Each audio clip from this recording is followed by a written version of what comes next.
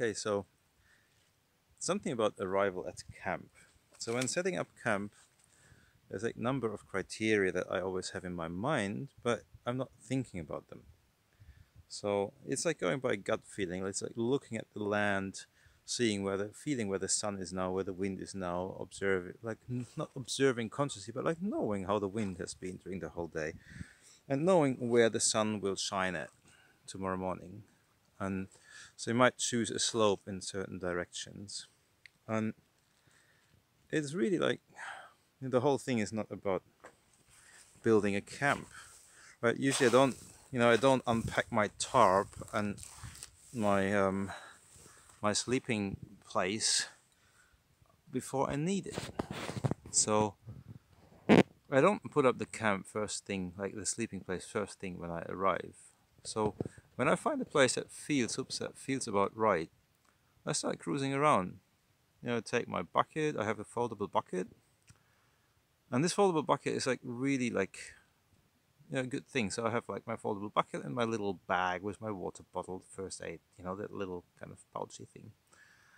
And also depending a bit how far I go away. So usually when I find a place that I think, like, yeah, that will be good, then I go around and have a look. Maybe I find something in the vicinity, something nearby. Oh no, I do something that is usually not on YouTube. Excuse me. So I don't know if you heard that. So you should never say excuse me, because then nobody can pretend that they didn't hear it. But I guess you heard anyhow. So I start walking around the area, and so look, if I find something that is like even nicer, that somehow where I feel more drawn to, what feels even nicer. And when I'm on this kind of cruise walking around, I like also when I see a place where like, yeah, that might be good, then I start scanning like really more consciously, like the area, like getting to know the resources, right? Like looking, okay, there's a dead standing tree that might be good if I need to as firewood, which I don't collect these. I don't.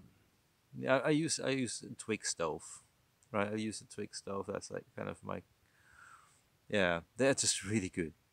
Like twig stoves, like easy to make, and beautiful examples out there to buy also. Like I think it's an investment to consider. And yeah, the IKEA hobo stove, that's a really good one. You just need to be really sure that the place where you use it is like dry. But I can make another one about twig stoves. um Kleinen Moment, ich mache gerade ein Video, Ilja. Nee, ich mache gerade ein Video. Ich komme gleich.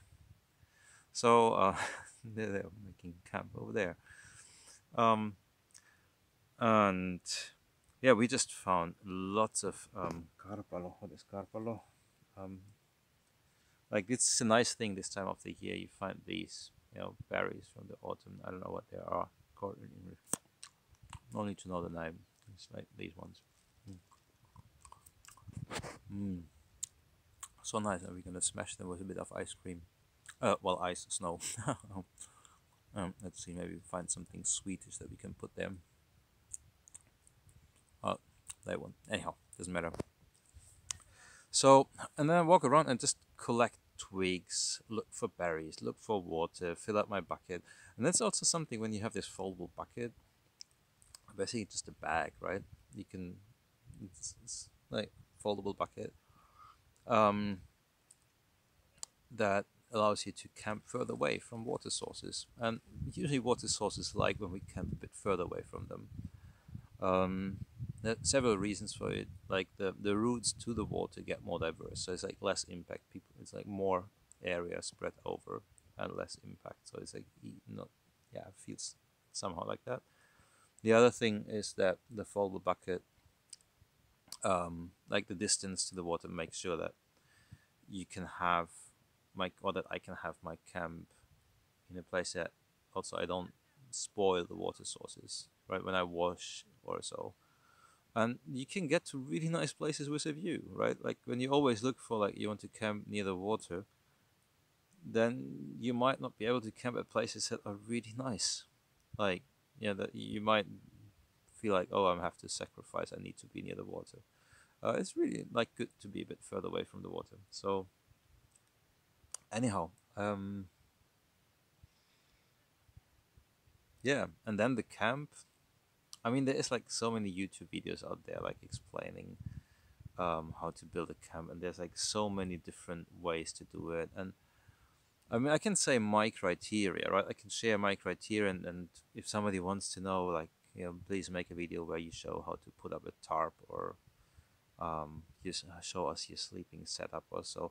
Like, yeah, well, I can walk you through it. Um, not now, not here. So let me know if you want to hear that, and otherwise, yeah, that was a bit of a brabble. I don't know, is that brabble? Is that a word? Ugh, feels so weird to talk to this piece of plastic, but I just imagine you sitting there and don't know who you are and wonder what's going on in your mind, what is your day like, and what are you passionate about, right? What's your dream? What's your why? Why are you here? Right? Yeah. Thank you. Have good times. Bye bye.